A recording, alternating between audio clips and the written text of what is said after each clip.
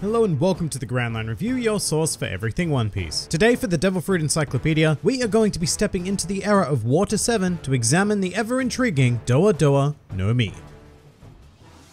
The Doa Doa no Mi is a paramecia type fruit that allows its user to create a vaguely defined door through essentially anything that they are able to touch. It was eaten by former CP9 agent and great bovine lookalike Bluno, and first demonstrated in the series during the Water 7 arc. As you may have guessed by now, this fruit takes its name directly from the English word door, which is pronounced as doa in Japanese. Quite specifically though, doa refers to any form of door that was an import from the Western world, which most commonly will be your classical hinge doors, as opposed to traditional Japanese sliding doors, which are quite simply known as to. And as a result of English being used directly in its name, the English translation for this bad boy is incredibly straightforward, with both Viz and Funimation opting to call it the door fruit. Alright, so at this point you'd be forgiven for not being overly excited about this fruit. I mean, crafting doors does sound like a fairly mundane ability and all, but this fruit is actually pretty damn crazy. One of its primary strengths is that the user can generate a door on any surface, with the likely exceptions of sea stone and ocean water in general. And so the most basic application of this fruit becomes something along the lines of becoming invulnerable to any kind of physical obstructions. If there's any form of wall, then no worries, we'll just make a handy dandy door to pass through it. But the Doa Doa no Mi goes a lot deeper than such rudimentary functionality, as the user is not restricted to hard physical surfaces to craft their doors.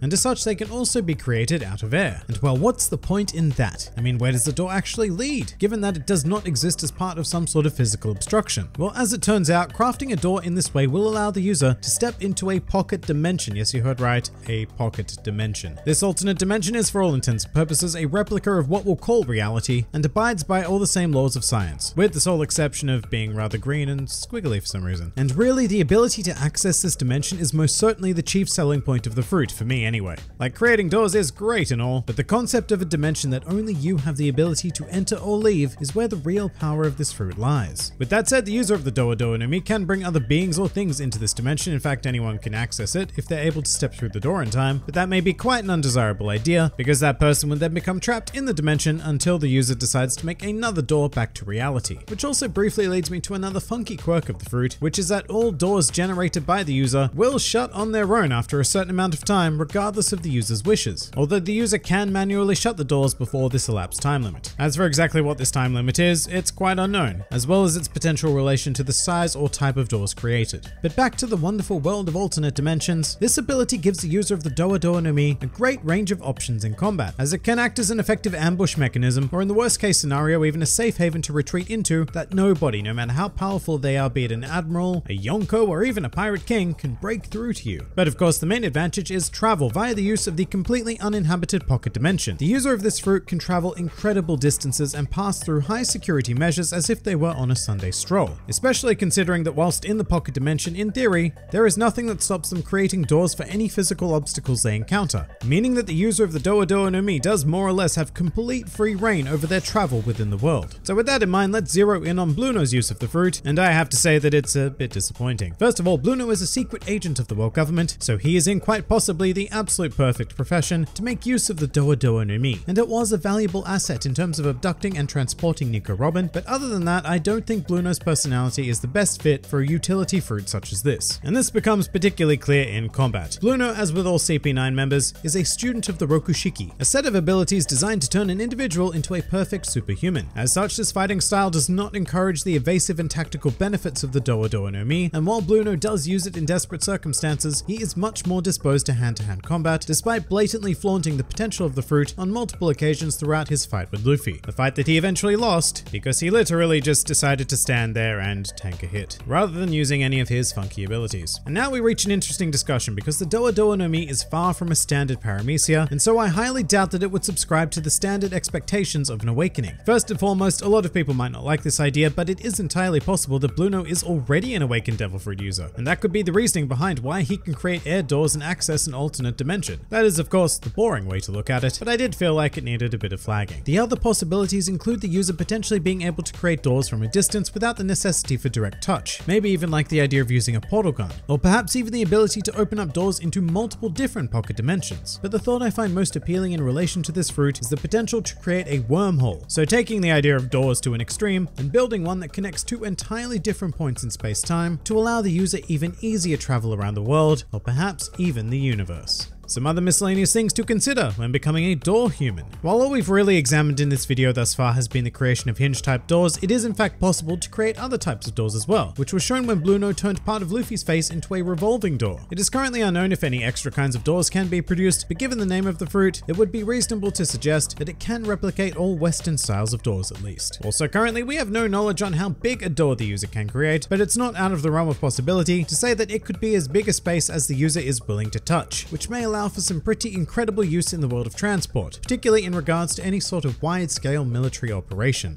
To summarize, the Doa Doa no Mi is a pretty unique paramecia that grants the user an incredible ability to traverse the world without fear of, well, anything. It is perfect for people who have no desire for conflict, although it is also a handy addition for those who are more inclined towards it. This fruit is useful to everyone, if only to allow the more lazy of us to take a shortcut to various parts of our own homes. And while it's certainly not my personal favorite devil fruit, I would eagerly consume it and go on to enjoy my life of entirely unrestricted movement. And with that, we are going to commit the Doa Doa no Mi to the Devil Fruit Encyclopedia.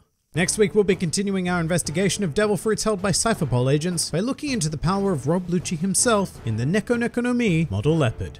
If you enjoyed this video and the content this channel produced in general, then please do consider donating to the GrandLineReview Patreon, because the support of all of you amazing people is what continues to make this channel possible. Also, do check out my Teespring store if you're interested in shirts, hoodies, and other miscellaneous items, with the proceeds going directly to support the channel itself. And if you'd like to join the fun at any time, then please do head over to my Discord server, where a wide array of shenaniganry takes place on a daily basis. And finally, please do comment with your thoughts on the Doa Doa no Mi. This has been the GrandLineReview, and I'll see you next time.